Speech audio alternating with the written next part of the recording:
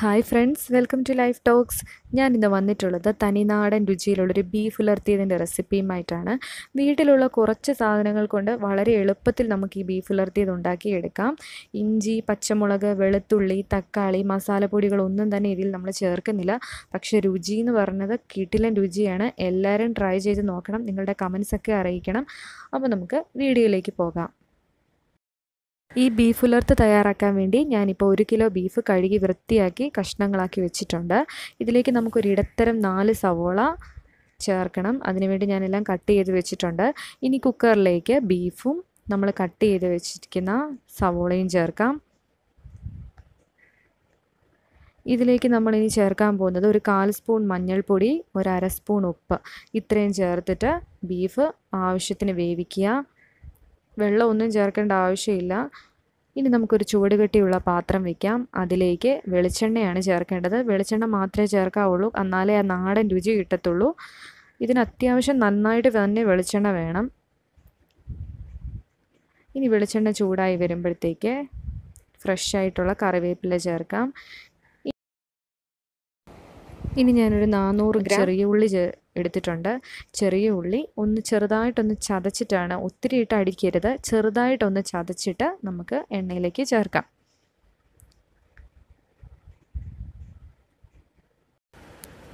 ഉള്ളി ചതച്ച് ചേർക്കുമ്പോൾ ചെറുതായിട്ടൊന്ന് ചതയ്ക്കുക മാത്രമേ ചെയ്യാവുള്ളൂ, ഒത്തിരി അരഞ്ഞു പോകരുത്.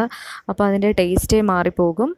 1 കിലോ ബീഫിന് ഒരു 400 ഗ്രാം ചുവന്നുള്ളിയെങ്കിലും ചതച്ച് ചേർക്കാൻ ശ്രദ്ധിക്കണം, എന്നാലേ അതിൻ്റെ കറക്റ്റ് ടേസ്റ്റ് കിട്ടത്തുള്ളൂ. ഇനി നമുക്ക് ഉള്ളി മൂക്കുന്നത് വരെ ഒന്ന് വഴറ്റിയെടുക്കാം. ഇനി ഇതിലേക്ക് വറ്റൽമുളക് ചതച്ചത് ചേർക്കാം. ചെറിയ സ്പൂണിന് ഒരു 5 സ്പൂൺ വറ്റൽമുളകാണ് അതാണിപ്പോൾ ചേർക്കുന്നത്. ഇത് അത്യാവശ്യം നല്ല എരിവുണ്ട്, അതുകൊണ്ട് എരിവ് അത്രയും വേണ്ടാത്തവർ ഒരു 4 ചെറിയ സ്പൂൺ വറ്റൽമുളക് ചേർക്കുക. വറ്റൽമുളക് ചതയ്ക്കുമ്പോൾ ചെറുതായിട്ടൊന്ന് ചതയ്ക്കുക മാത്രം ചെയ്താൽ മതി, ഒത്തിരി പൊടിഞ്ഞു പോകരുത്. അപ്പോൾ അതിൻ്റെ ടേസ്റ്റേ മാറിപ്പോകും. ഇനി നമുക്ക് ഉള്ളിയുമായിട്ട് നന്നായിട്ട് വറ്റൽമുളക് മൂപ്പിക്കാം. ഉള്ളി അത്യാവശ്യം നന്നായി മൂത്തതിന് ശേഷം മാത്രമേ വറ്റൽമുളക് ചേർക്കാവുള്ളൂ. ഇനിയും വെളിച്ചെണ്ണ ആവശ്യമുണ്ട്, കാരണം ഈ വറ്റൽമുളകിന് നല്ല എരിവുള്ള മുളകാണ്, നല്ലൊരു കുത്തൽ ചുവ വരും. അതുകൊണ്ട് നല്ലതായിട്ട് വെളിച്ചെണ്ണയിൽ കിടന്ന് ഇത് റോസ്റ്റ് ആവണം. അതുകൊണ്ട് കുറച്ച് വെളിച്ചെണ്ണയോടെ ഞാൻ ചേർത്തിട്ടുണ്ട്. ഇനി മുളക് ചതച്ചത് നന്നായി മൂത്തതിന് ശേഷം മാത്രം ഒരു ചെറിയ സ്പൂൺ പിരിയമുളക് പൊടി ചേർക്കാം. മുളക് നന്നായി മൂത്ത മണം വരുമ്പോഴാണ് മുളക് പൊടി ചേർക്കേണ്ടത്. ഇനി നമുക്ക് കുറച്ച് ഫ്രഷ് ആയിട്ടുള്ള കറിവേപ്പില ഇടാം. പിന്നെ നമ്മൾ വേവിച്ച് വെച്ച ബീഫ് അതിൻ്റെ ചാറോടുകൂടെ തന്നെ നമുക്ക് ആ മസാലയിലേക്ക് ചേർക്കാം. ഇനി എല്ലാം കൂടെ നന്നായിട്ട് മിക്സ് ചെയ്തെടുക്കാം. നമുക്കിപ്പോൾ ഗ്രേവിയുടെ ആവശ്യമില്ല, ബീഫ് ഉലർത്താണ് തയ്യാറാക്കുന്നത്. അതുകൊണ്ട് ഈ വെള്ളമെല്ലാം നന്നായിട്ട് വറ്റിച്ചെടുക്കണം. ഇപ്പം തന്നെ ഇത് കഴിക്കാൻ നല്ല ടേസ്റ്റാണ്. ബീഫൊക്കെ ആവശ്യത്തിന് വെന്ത ബീഫാണ് ചേർത്തിരിക്കുന്നത്. ഈ കറിയുടെ പ്രധാന ടേസ്റ്റ് എന്ന് പറയുന്നത് നമ്മുടെ ആ ചെറിയ ഉള്ളിയും വറ്റൽമുളകും ചതച്ചതിൻ്റെ രുചി തന്നെയാണ് മുന്നിട്ട് നിൽക്കുന്നത്. ഇപ്പം നമ്മുടെ വെള്ളമൊക്കെ വറ്റി വരുന്നുണ്ട്. ബീഫിലെ മസാലയൊക്കെ പിടിച്ചിട്ടുണ്ട്. നന്നായിട്ട് ബീഫ് വെന്തിട്ടുമുണ്ട്. കാണുമ്പോൾ തന്നെ ഇപ്പം തന്നെ കഴിക്കാൻ തോന്നും, ആ ഒരു പാകത്തിനായിട്ടുണ്ട്. എങ്കിലും കുറച്ചും കൂടെ നമ്മൾ വെള്ളം വറ്റിച്ചെടുക്കാം. ഈ പരുവത്തിൽ വേണ്ടവർക്ക് ഇങ്ങനെ തന്നെ എടുക്കാം.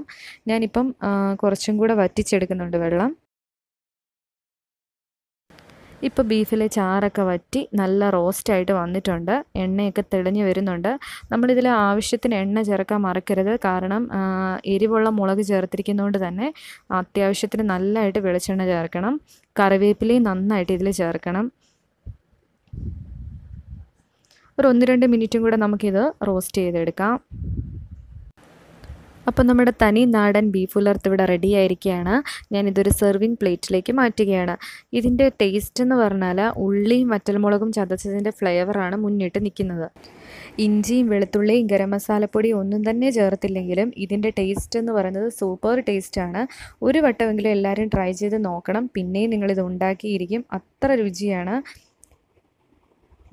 നമ്മുടെ കുത്തരി ചോറിൻ്റെ കൂട്ടത്തിൽ ഈ ഒരു ബീഫ് ഉലർത്തിയത് നല്ലൊരു കോമ്പിനേഷനാണ്. അപ്പോൾ എല്ലാവർക്കും വീഡിയോ ഇഷ്ടമായെന്ന് വിചാരിക്കുന്നു. വീഡിയോ ഇഷ്ടമായെങ്കിൽ ലൈക്ക് ചെയ്യാനും ഷെയർ ചെയ്യാനും സബ്സ്ക്രൈബ് ചെയ്യാനും മറക്കരുത്. അടുത്ത വീഡിയോയുമായി നമുക്ക് വീണ്ടും കാണാം. Be happy and keep smiling.